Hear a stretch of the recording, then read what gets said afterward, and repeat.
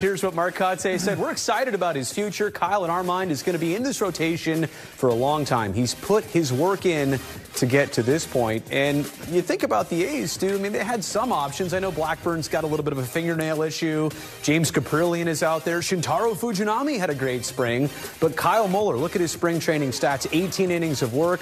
Yeah, 18 runs. Only 4 walks, 15 strikeouts, 13 earned runs. So he did enough to impress and earn this opportunity. He did. You know, I was fortunate to be in the A's camp for the first 10 days with pitchers and catchers and then full squad, and had a chance to see this kid work on the mound and how he went about his business in spring training. And he's a hard worker.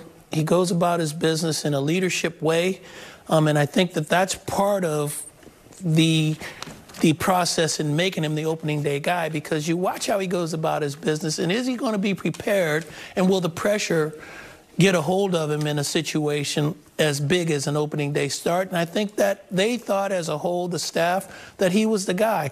This guy is 6'6", maybe, probably 220, 230 pounds. Yep. I mean, he is a specimen out there. He's intimidating on top of that mound. And so you give him another few inches on that bump, and he's over 7 feet tall. Right. And then on top of that, he's got great stuff. So he's going to give him a good opportunity to win today. He's 25 years old. Tonight is only his 12th total big league start.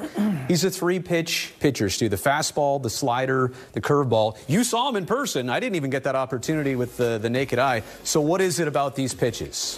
Well, I mean, his fastball is mid-90s, first of all. And then when you've got that big, tall frame, you know, when his hand is coming at you in delivery, he looks like he's right on top of you.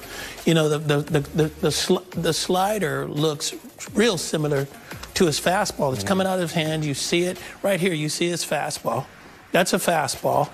And, you know, he's got great stuff. Like I said, that's a mid-90s fastball. It's coming at you with good velo. He's got good stuff. He's coming at you. And then look at that. That looks like fastball, but it's actually the slider. Little movement there, yeah. Yeah, so, I mean, you're seeing two pitches that look alike, and as a hitter, it's tough to pick it up when it breaks that late. And then for this lefty right there, I'm sorry I had to do that to you, but you got to go sit down on that one. That's a nice change of speed. He doesn't have your prototypical changeup, but he's got that slow breaking ball, but he can't add to that.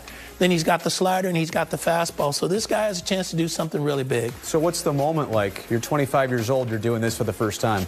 I'm nervous, bro. Breathe. Don't forget that. I am nervous. Oh, and Mike Trout, by the way, is digging in the batter's box. I am nervous. And Ohtani. nervous, man. You can never prepare yourself for this moment until you get into it. I hope that he's able to get all of his emotions together quickly. It took me 3 innings, so I hope he can get it done before that, because 3 innings of getting it together against this team could be detrimental. So I hope he gets it together quickly. Let's hope it's an unforgettable experience tonight.